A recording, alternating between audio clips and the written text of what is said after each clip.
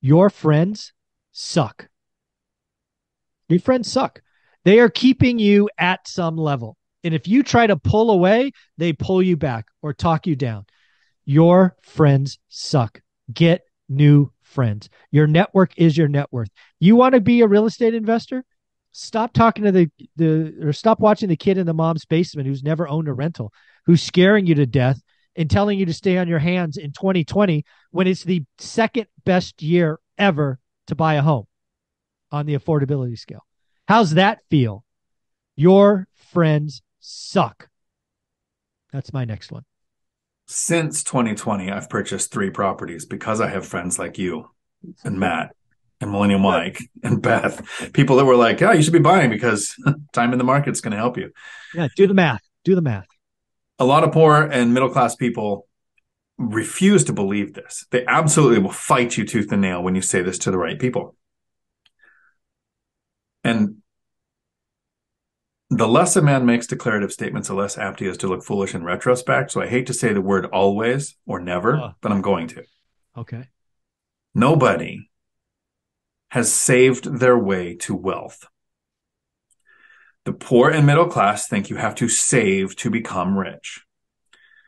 That's a step on the ladder, one step on the escalator. If you don't find a way to put your money to work, Kiyosaki says it great. Savers are losers. Inflation will destroy you. Your ability to save is based on your ability to have income, which if your money is not working for you, your time is limited. Your resources are limited. There's only so many hours in a day.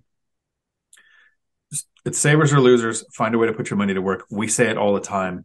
And then they take it one step further and they say, well, I'll save once I have money. And they refuse to believe that that's not a thing too. Yeah. So my next one is the tax code. The tax code is very clear. I have these conversations with Sean Cannell at Think Media all the time.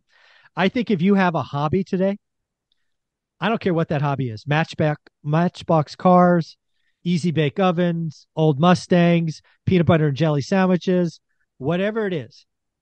If you haven't turned that into a content creation business, you are making a mistake. Now, what do I mean by that? Let's just take your cell phone, for example. I use this cell phone every day to do the daily financial news. This cell phone costs money. If I use this as a tool for my content creation business, I get to write it off above the line.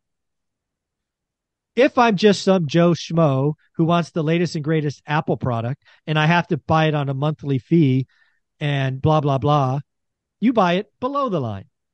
And if you don't know what those two differences is, you need to go study on YouTube. Go type those in. But there are very simple tax codes, and that's just one example. Not only the $200 or I don't even know what my phone costs because it's a business expense. And then high-speed internet.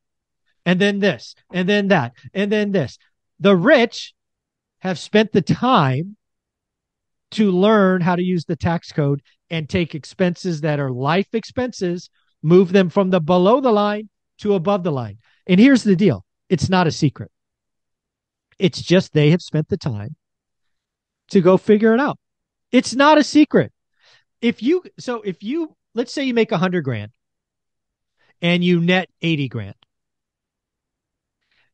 So you're really spending $80,000, not 100, because the other 20's gone to taxes.